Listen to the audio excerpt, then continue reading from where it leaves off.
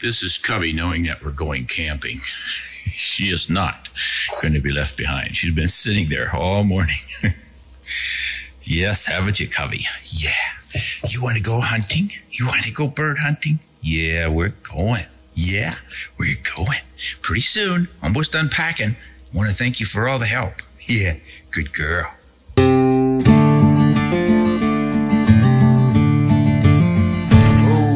Whoa, right here. Stay. Whoa, wait. I know, you're in a hurry. We're all in a hurry. Let's just calm down. Take your time. Yeah, girl. Whew. Well, obviously Cubby's in a big hurry.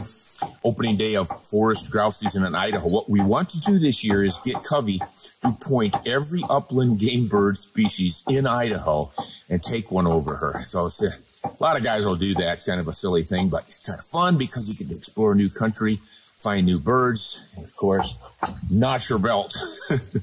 So I've got a Franchi in a 16 gauge, which I have never hunted with before. A couple of times I borrowed a Keppel, but it'll be fun to use this for this one. We're going to try to get a spruce grouse, and we might pick up blue grouse and rough grouse in here, but spruce is the tough one. So that's goal number one. We're at about 7,000 feet, and that's where they start to peer. So, never been here before, but we're about to be, aren't we, Cubby? Okay, go ahead. Let's lock her up and go find the birds.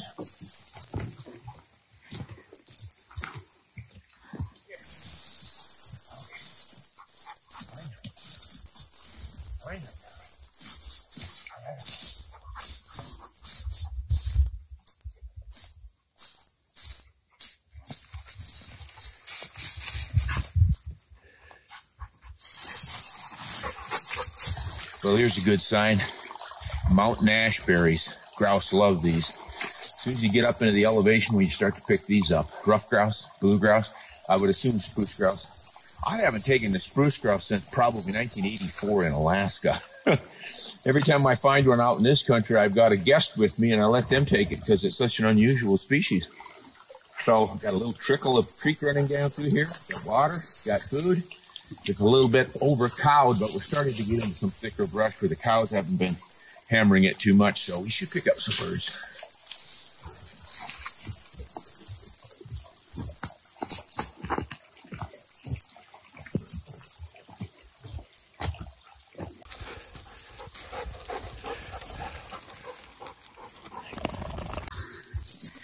Whoa, Freddie.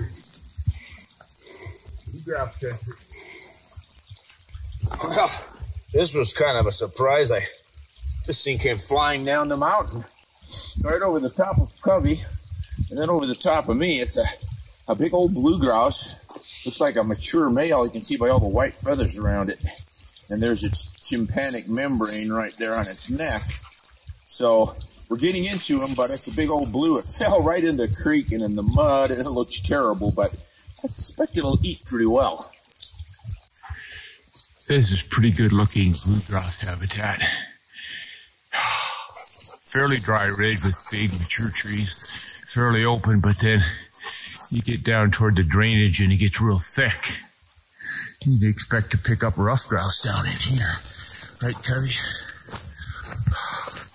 See how nasty it gets with these alders? Getting through this stuff. Yeah. This is why rough grouse and blue grouse and spruce grouse hunting is not all that popular. It's high, it's steep, and it's thick. Not real sporting as far as getting a lot of classic shooting. Let's just try it. Let's just try it, Cubby. Oh my goodness. Yeah, I don't know. Should have maybe gone around.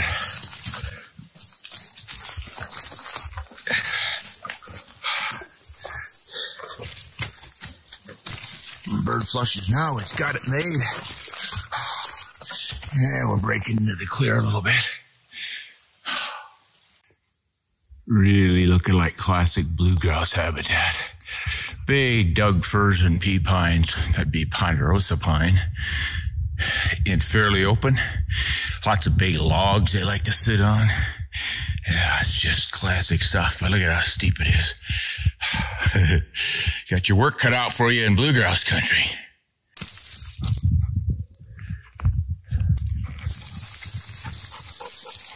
Well, up at 7,400 feet now. Look at the size of that. It's a Doug fir. Can't appreciate it with a camera, but that is a massive, massive tree. Well, my mission when I started was to get a spruce grouse, maybe pick up a blue grouse and a rough grouse. But it turned into a mission to get to 8,000 feet. And we're up to 8,040, 50 feet here. And up in the fir trees, it's getting pretty thick, but small. And this should be spruce grouse habitat. So Kelby and I will keep looking. But man, since that blue grouse an hour ago, we just really haven't found anything. Bit of a mystery here on a fir tree.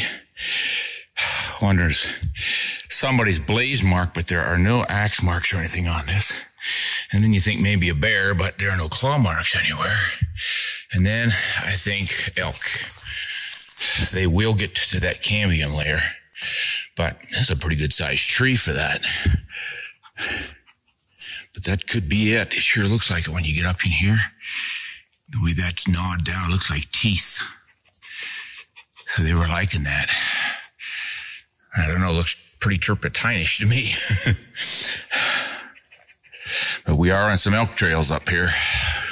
Bird sign. Looks like somebody had a good nesting year.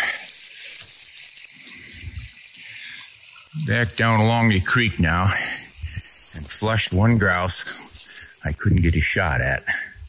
So they seem to be concentrating along the water, which doesn't surprise me one bit. Here's Covey working up back there. We'll keep trying. Getting bored. Well, there's one new trick we're going to pull on this hunt. We're going to have a smoothie. Road camping with a smoothie. I don't know. That's a new one. It's a pretty cool little thing here I just got. And so just to prove I just got it, Blend Jet 2. There's the box. They want me to check that thing out. I don't have the strawberries, the peaches, the bananas, the kiwis, and the blueberries in here, but I've got some milk, and for campers, they provide the packet with all the freeze-dried stuff in it, so let's just give it a try. What do you think, Covey? You want some?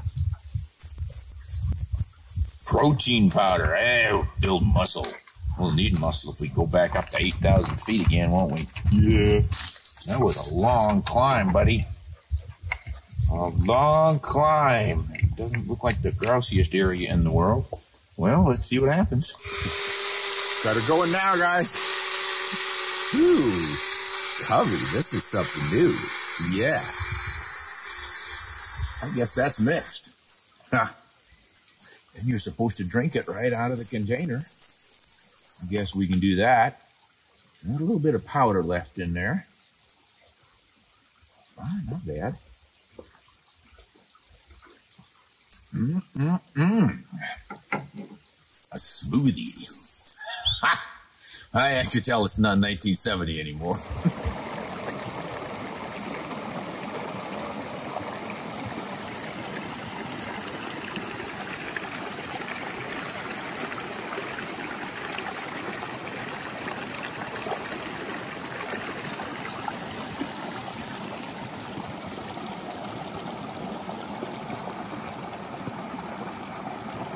Yeah, what do you have? Did you retrieve a bone? What a good dog. Give me a... Come on. What? Sit. Sit.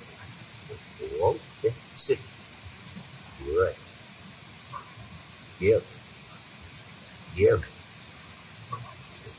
Fish. Champion bone dog. Yay, Covey! Now put them feathers on it, will ya? Put some feathers on it. You're such a bad dog. Let's go. Come on, dog.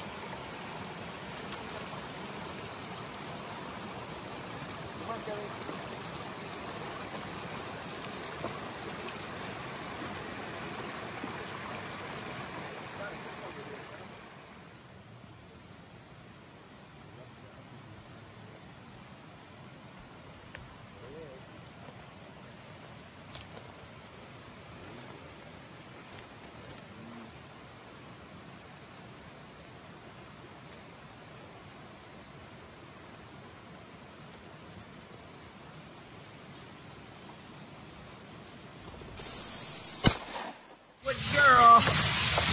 Oh, good girl. Right here. Come. Yeah. Good girl. That's there. Nice one, Covey. Good point, girl.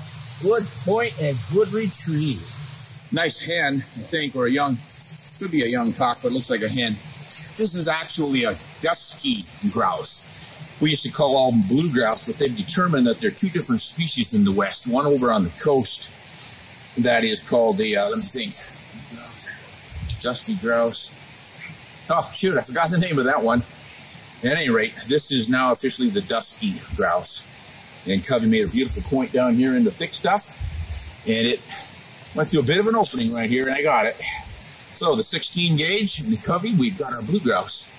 We've got to get the Covey pointing as spruce grouse, and that's going to be a tough one. Look at the tail on this guy. There's the undertail.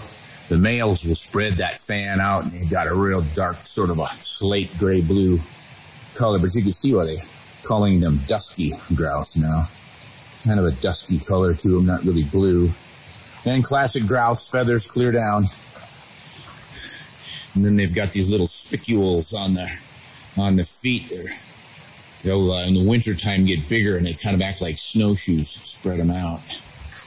But yeah, anytime you find a bird with the feathers clear down like that to the toenail, to the toes, that's a grouse.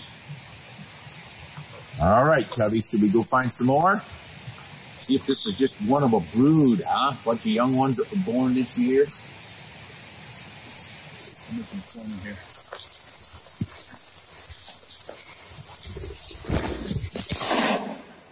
Got it. It's pretty foggy right here. I'll rest them up.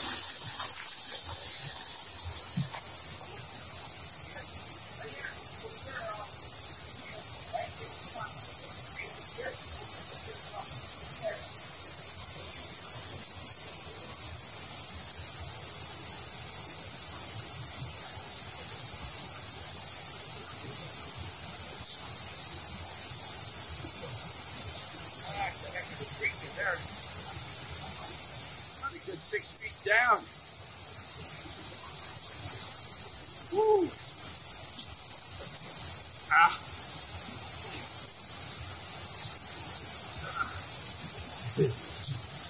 Wow. The girl child, you found him.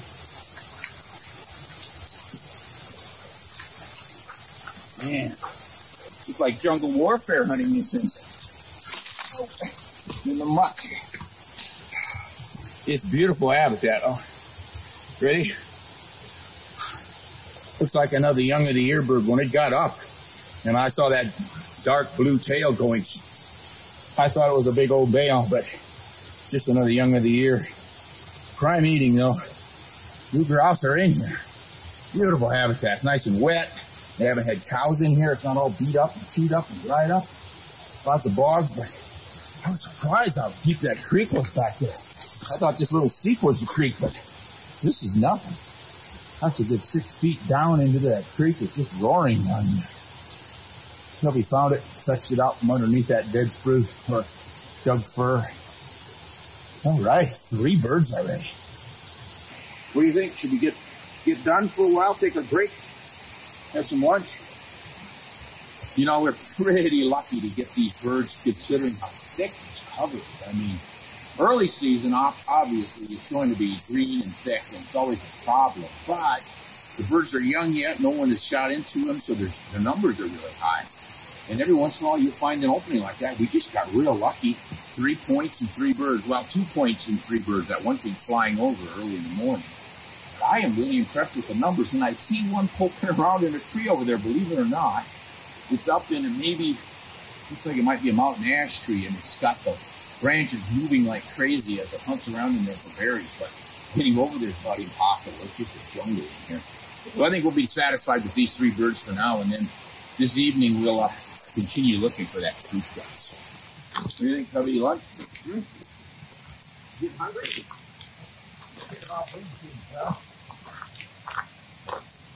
You know, some people claim that you can't eat meat the day you shoot it. I don't know why not, because it's always tasted pretty good to me, And it's quite tender, especially with these birds of the year.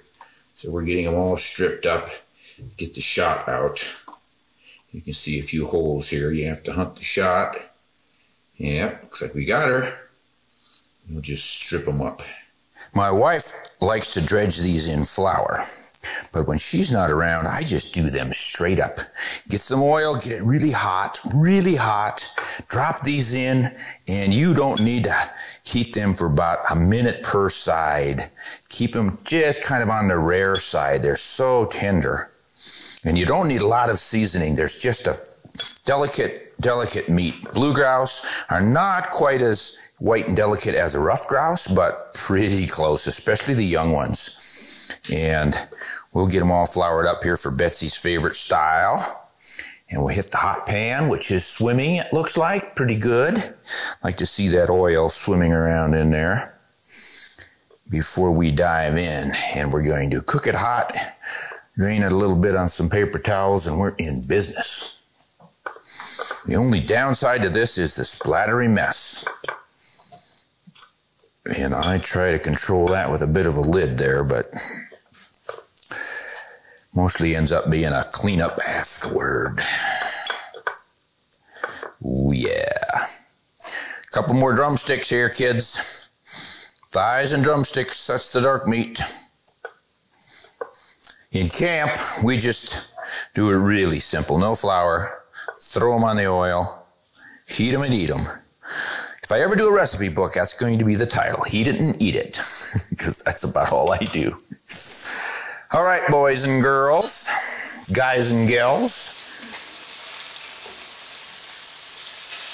Listen, next week, spruce grouse. Can you remember that? Spruce grouse. No more dusky grouse, maybe a rough grouse, but spruce grouse. We're going after spruce grouse.